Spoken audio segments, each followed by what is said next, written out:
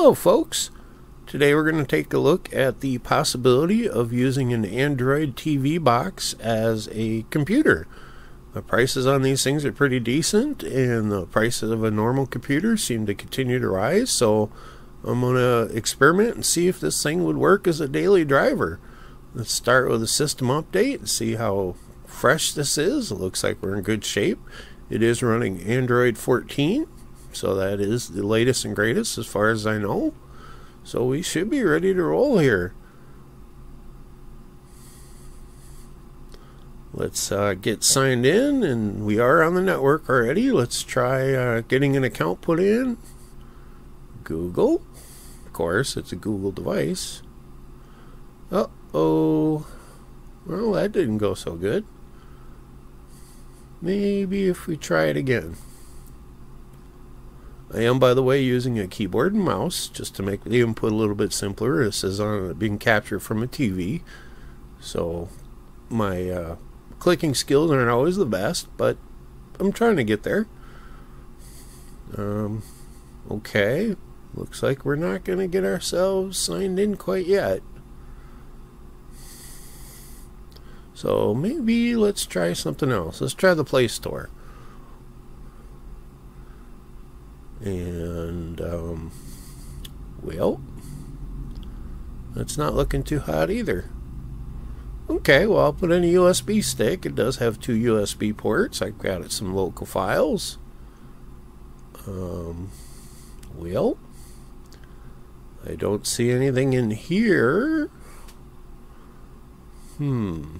Typical Android, but no USB stick. Maybe it's over here? Nope. Okay, well, scratch that. VLC. That's always a pretty good choice for compatibility and ease of use. Maybe it's hidden here somewhere? Nope. So using external storage doesn't seem to work. Maybe with an on-the-go cable, but I don't know of any USB A to A cables that would work for on the go. That little glitch was me trying to type with a USB stick plugged in, so it looks like I'll have to unhook that to be able to type correctly, so it actually messed up the other USB port. We are getting somewhere here with Google Play. Looks like they're pretty much all multimedia apps. I don't see any games or anything else like that. Productivity, pretty much what you would get on a smart TV, but we'll keep looking. My attempt to click the search button doesn't seem to be doing much. Looks like I'll have to figure out the keyboard shortcuts, but hey, at least it opened. Google Play is nice. I did notice there's the ability to sideload apps, but we're not going to do that in this because we're trying to take it from the point of view of a pretty normal user, so we won't be doing any hacking in this video. Although I'm sure with enough trying you could get it to do just about anything. But let's try a benchmark. Let's run Geekbench. And uh-oh, looks like it's not available on this device. So the firmware is not reporting a standard version of Android, which I guess makes sense. It's Android TV, but you'd think that some of the more generic apps would work, but apparently that's not the case here. So, well, pass mark. It says it was compatible with Android when I researched it. Uh-oh. Well, I guess we're not going to be able to do any testing on the abilities of this machine, so I guess let's just try, if I could type, to search any benchmark and see what comes up. Google Play, come on baby. Hey, well, at least we can get the information for the CPU. Let's give that a shot. Let's make sure Google Play can even install. And there we go. And by the way, behind the scenes, I did finally manage to get signed in. I do have a Gmail account that it's linked to, so That's how we're able to get to this point. And there it goes. Just kind of let it run at full real time to let you see the performance. Not too bad. Pretty much everything you do is going to be dependent on your internet speed, though, unfortunately. But there we go. It is, in fact, an 8-core processor. This is an Allwinner H728. So that's reporting correctly. It does have level 1, 2, and 3 caches. 1 per core, except for level 3, so that's decent. At least it's set up as a relatively snappy machine. The GPU there does support Vulkan, so that's not too bad. Mali looks like G57 for the GPU. There's the 4 gigs of RAM that I was told it would have, and it does. Storage, actually 64 gigs is what I was told, but it looks like that's reporting something a little bit larger. Screen is 320 dpi, so okay. My capture device is only 1080p at 60, so even though I'm able to pump 4K through it in pass-through, I am, like I say, only capturing 1080p. Temperature looks pretty decent. 47, 48. It's not running too hot, so that's decent.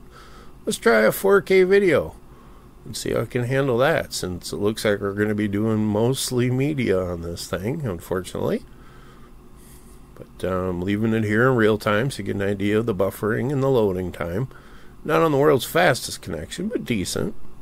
Any artifacting you see here would be from the capture device. On my end, it actually looked real good.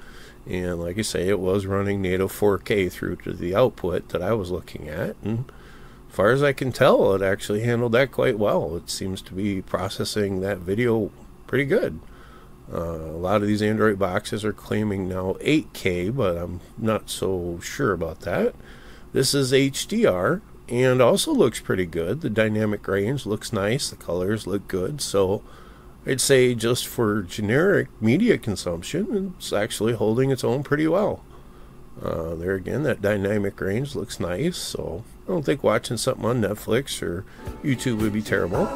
Here's me playing a wave file just to see if I can handle a high resolution wave. And pardon the skipping, it's trying to beat the contact monster, but it looks alright.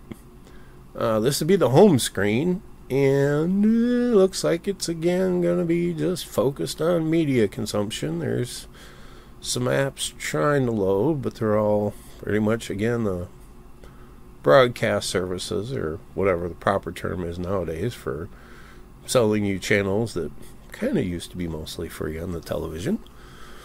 But looks like the loading speed isn't phenomenal. I'm trying to click shop here to see what that brings up, but unfortunately the mouse won't click on it, so I have to figure out the keyboard shortcuts to get over there, which I will eventually. But well, there we go. Use the right arrow on the keyboard. And what does shop do? Can you buy stuff? eBay? No. Looks like top selling movies. Yep, they're trying to sell you more media.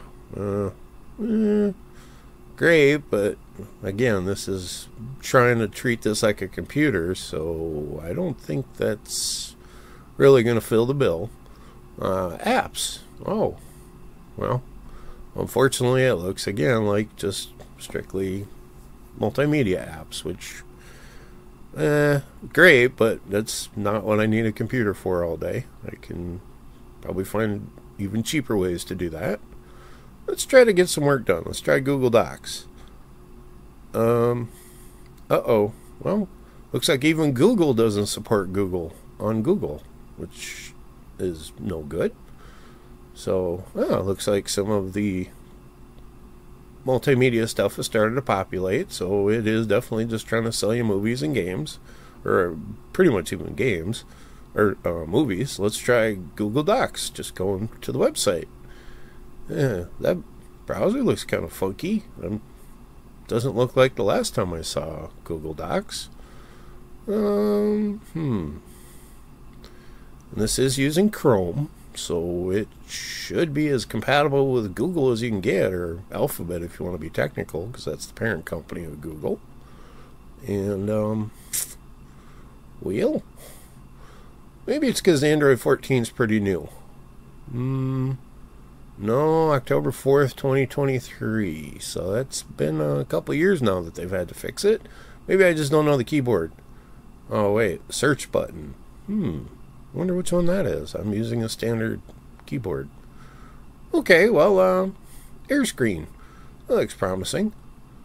Okay, well, at least that seems decent. AirPlay, Miracast, and DLNA. So, consume from other devices, okay. Let's try using Google to find an app.